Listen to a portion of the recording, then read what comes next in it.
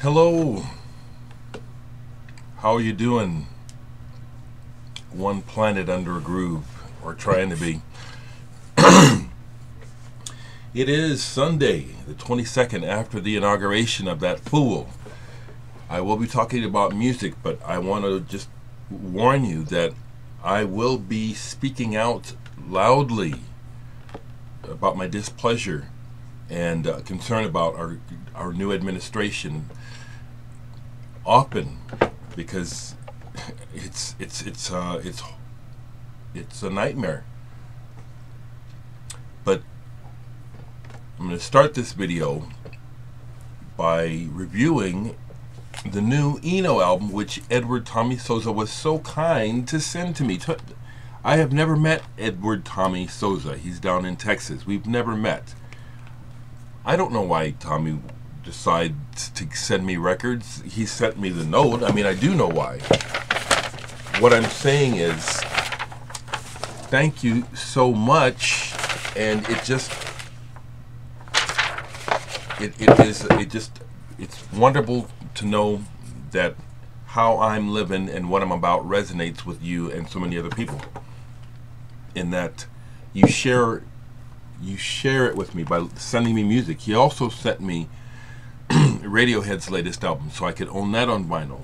Man doesn't have to do this. Thank you so much, Tommy. So what do I think of this? Well,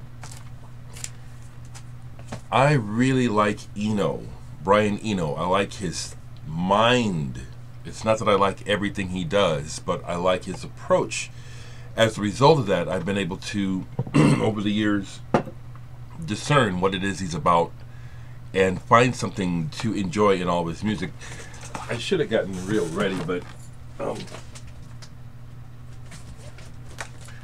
I first became aware of Brian Eno as a teenager in high school when I first discovered Roxy music. I still remember the first time I saw this cover. I knew there was something about it that I wanted to know more. And then when I opened it and you saw the pictures of the band, you know, especially Eno, it wasn't sex. It wasn't sex. It was, what is going on here? What's going on with these people? It wasn't about, ooh, are they gay? I mean, that's obviously something that you think about, but the most thing was that it was exotic and it was different. It's like, what is this? And then what Eno did to the Roxy Music sound. I have all of Roxy Music's albums. I have them all. I'm just showing these right here. The rest are over here. I have them all. These first albums are just excellent. But it was when he left Roxy Music and started his solo stuff, I followed him. And I've learned a lot about music and listening through following the work of Brian Eno. He coined the term in a popular sense, but he didn't invent ambient music, but he coined the term ambient music for the masses. If you can give that claim to anyone, you can give it to Brian Eno. There were many before him doing ambient music. But I'd have to say that I consider Brian Eno a master of this type of music. I try to make ambient music. My Sonosphere 1 and 2 albums are ambient albums. I don't try to sound like Eno because I've tried to and I can't. I can't. The man is brilliant. The way that he sets up sounds to the way that I experienced this album, and this I really like this album, but this is one where you benefit from it being on download. It's a 54-minute uninterrupted piece. So listening to it on vinyl, you know, it has to fade and you flip it over. This is one of the few records why I use the download code. I've already played the album all the way through on download at least 6 times now, a couple times for company. It works great both in the fore and the background. There is so much to dive into on an active level as a listener if you want to. This is not background music at all. He creates wonderful shimmering, burbling, and ever-moving landscapes of audio. And Reflection is one of his best. It is. This is just gorgeous. Thank you so much, Tommy Sosa. I've shown them before, but I have a lot of Eno records. I do.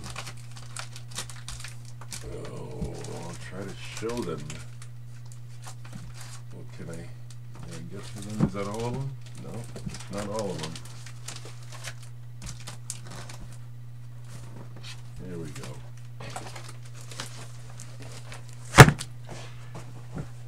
Yeah, when I like something, I like it. And Brian Eno's catalog and what he's done is continues to teach me.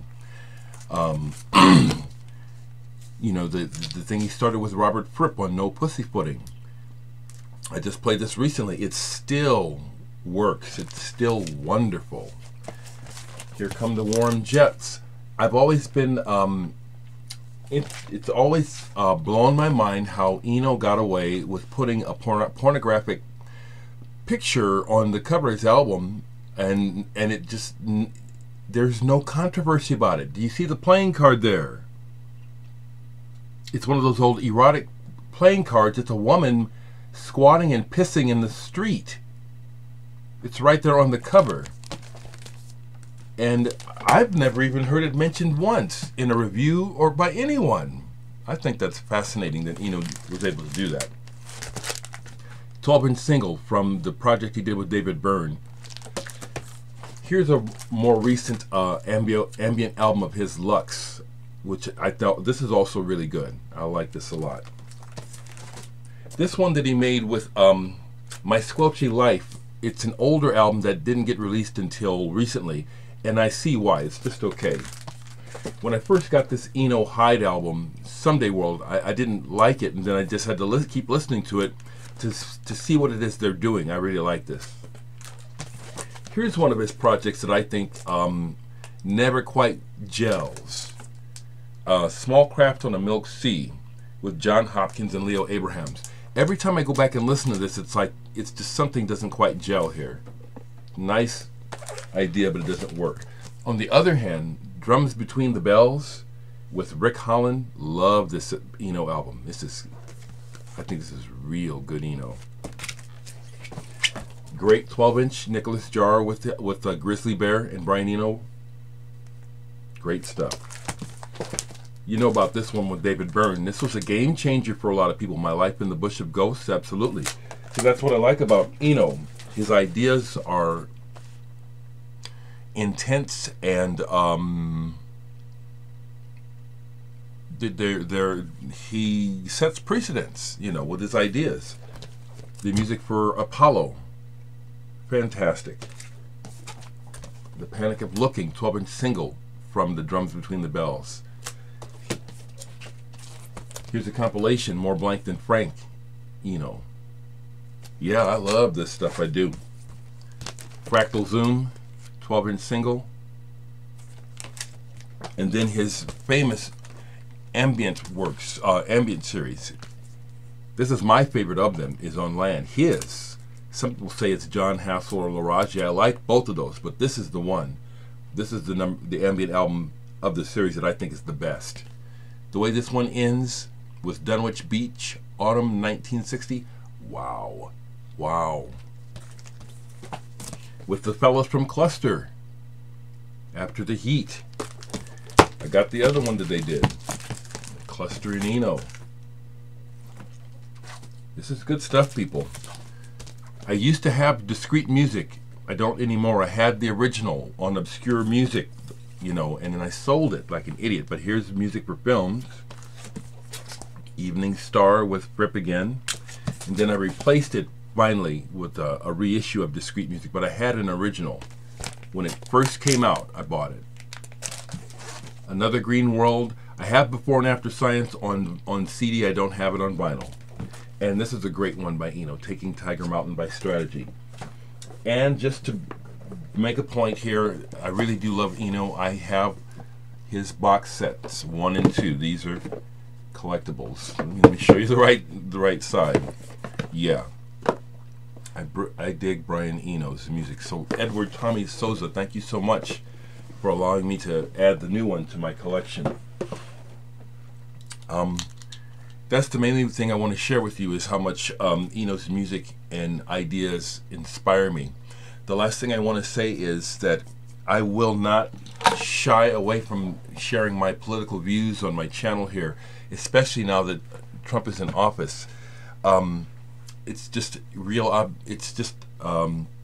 mind-blowing to me, the people who still support him, how they apparently are completely blind to how this man operates and what he does, how it affects people like me.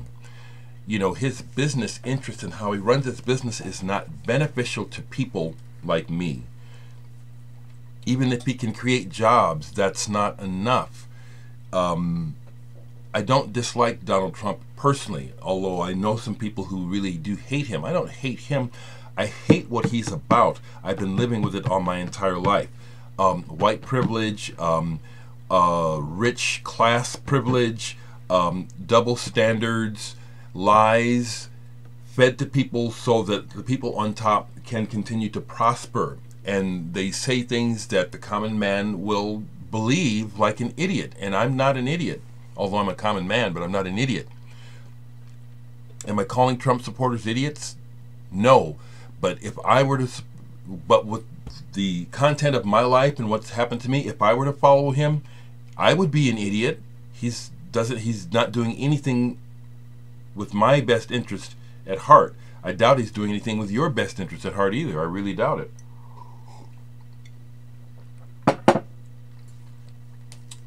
So thank you for the music. Thank you for the music. And music is the healer. Music is the healer. Thank you so much for very interesting comments. Some comments I just don't answer because the questions will...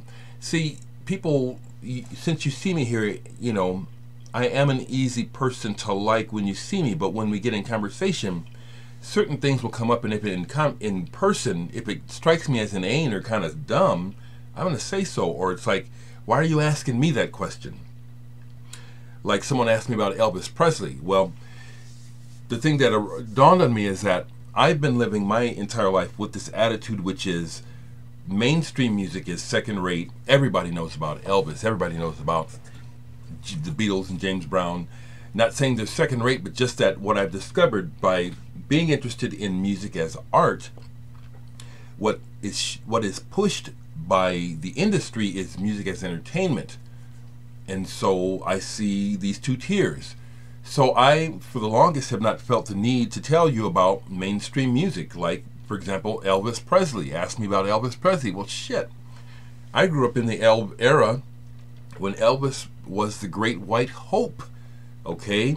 So right away, that taints the picture of Elvis, because I lived through the legacy of what they were trying to do with Elvis. Well, if we can just get a white boy that's got that nigger sound, we don't have to listen to niggers. Them black folks sure do have rhythm and they can dance, can't they? Sure would like to find a white boy who could do that. We could just, and this is what was going on. I'm not making that up, people. This is history, okay? So that has a lot to do with why I got no reason to listen to Elvis Presley. Do I have an Elvis Presley record in my collection? Actually, I do. I have one that's collectible, but I'm not going to go dig it up right now. I got one. Okay. And then someone else asked me about smooth jazz female vocalists. It's like, if you've been looking at what I show, that question don't even fit what I show. So that's why I didn't answer it. I'm not listening to no damn Sarah Vaughan and sexy women singing, you know, music to... That's how it strikes me. That's how a lot of female, not females in jazz, but a lot of mainstream smooth jazz just seems like it's music for fucking. And I'm not interested in that. I'm interested in the music for art. So if you want to know about a woman that I think you ought to hear in jazz, of course Ella Fitzgerald and Sarah Vaughan, amazing women, but what, Betty Carter, you want to hear a real artist? Someone amazing that never got her due? Right there, Betty Carter. You want a white one? Blossom Dearie, okay? There you go, all right? Can I sometimes be a little impatient and arrogant? Yeah, I'm human. And I'm also I'm also a black man who has lived through the legacy of madness in this country. You know, if some of you who are not a minority, and I'm including all minorities, all of my Hispanic and Arabic and all people, you white people, my brothers, but if you have not had the experience of having brown skin in a white biased world, you probably don't completely understand my irritation and anger when it comes up. However, I think most of you other folks who have been living through it and are still living through it, you know what I'm talking about.